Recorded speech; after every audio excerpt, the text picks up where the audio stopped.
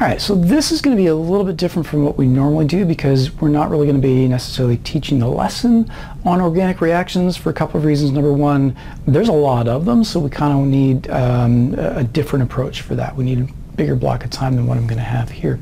The other reason why I want to do things a little bit differently is because organic reactions, the way we normally do organic reactions anyway, is a very different look to how you are comfortable doing reactions. So I kind of want to get the setup done so that we are familiar with what we mean by organic reactions, how we write them, how we represent them, and what our priorities are for them.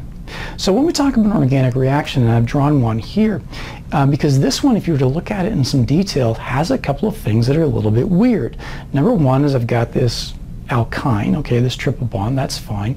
I've got H2 on the arrow, PT below the arrow, and then I've got an alkane. Now if you'll start looking at the details, then there are a couple of red flags that pop up.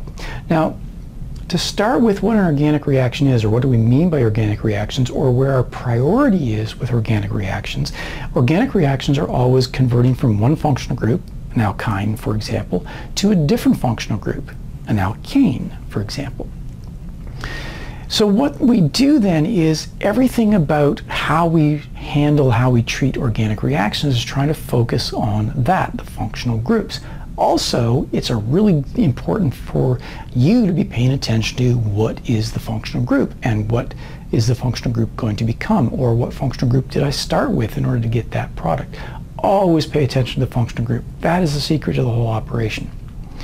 I normally write it to emphasize the functional group, or at least the organic part. So for example, hydrogen is the reactant, the other reactant, but I put it on the arrow to kind of get it out of the way a little bit, to declutter my reactant product part.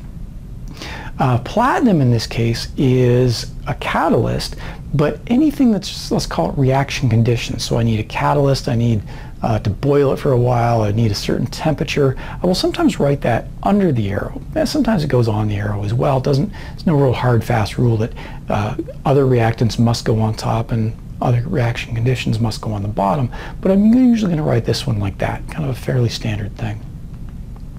I shouldn't say never, but really never do we worry about balancing these two things. If you look at the reactant and the product here, I've added a total of 4 hydrogens to the reactant to get the product, but I've only have 2 written down.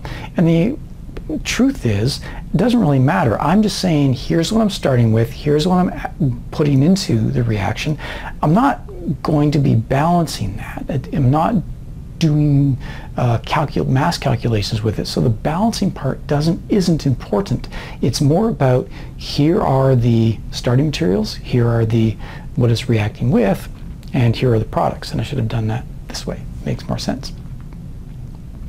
We are going to have certain terms that we're going to use, and I'm going to use them, and what that means is, and they should be kind of meaningful, I guess. So for example, we have reactions that are identified as elimination reactions. Elimination reactions, something is being taken away.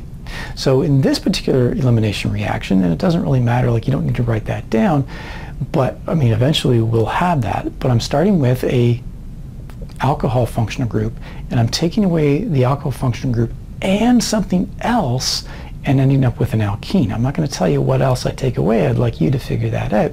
It's not just the OH disappears, something else is being taken away. But if you focus on just the OH part, you start thinking about these reactions as some sort of magic rather than bonds breaking, new bonds forming. We're going to have reactions that are substitution. Take something out, put something else back in, everything else more or less remains the same. So here I've got a reaction where I'm substituting an OH group, taking an alcohol group off and putting an alkyl halide group on. We can have oxidation. Oxidation is going to show up a fair bit. We're not really going to have to deal with it quite in this way. What I want you to think about in terms of oxidation, or what I want you to think about oxidation, is I'm increasing the number of bonds to oxygen. So here on this alkane, I don't have any bonds to oxygen. If I were to oxidize that molecule one step, I will go to 1 bond to oxygen. Alcohol is not the only option, but it's the one I'm using. If I were to increase the bonds to oxygen, oxidize it again, then I'm going to have 2 bonds to oxygen, and I could keep oxidizing it. that carbon to increase the number of bonds to oxygen. Now eventually the end game for an oxidation reaction is carbon dioxide. So an oxidation is kind of like a combustion reaction, except under much more control. There's no flames or anything else like that. But what I'm doing is, instead of combusting, burning my reactant, I'm oxidizing it under controlled conditions, so that I'm increasing the number of bonds to oxygen. Can you go the other way? Yes, you can. We would call it reduction. We don't have a lot of those in what we're going to be doing, but yeah, you absolutely can decrease the number of bonds to oxygen. Addition reactions is I'm going to be adding something, not just substituting, not taking something away, but adding something. And it's going to most often happen with a double bond, where I'm going to be adding something across the double bond. So both carbons of the double bond get something. You'll notice with this one of the carbons gets something more obvious, the other carbon gets something much more subtle, and you have to remember that both carbons of the functional group, of the original alkene functional group, are going to get something. Now there are reactions that show a preference. I didn't really have any back there, but if I look at this one where I've got the carbon-carbon double bond on the end, I could orient my hydrogen chloride two different ways, left to right, right to left. And one of those is going to be more likely to happen. Now we'll talk about the why it is later on, but for our purposes right now, the bottom reaction is much more likely to happen. And if you're wondering why is that, later. We'll do that later. The mechanism here isn't super important. We're not really going to be drawing a whole lot of mechanisms, but what I want you to understand is, with this addition reaction, the double bond, the electrons in that second bond, the electrons of the double bond, those are the electrons that are going to be used in forming a bond. So the double bond has to break.